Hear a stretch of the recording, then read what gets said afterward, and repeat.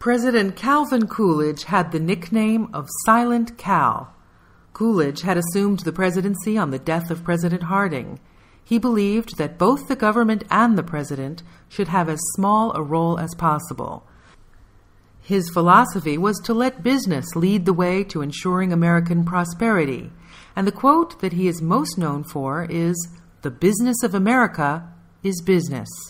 He lowered taxes and government expenditures. He was proud of his and America's accomplishments when he was sworn in for his second term.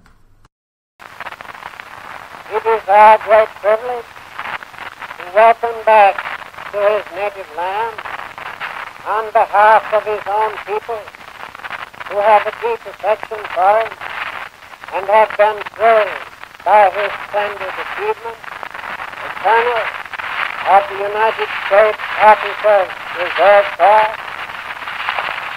and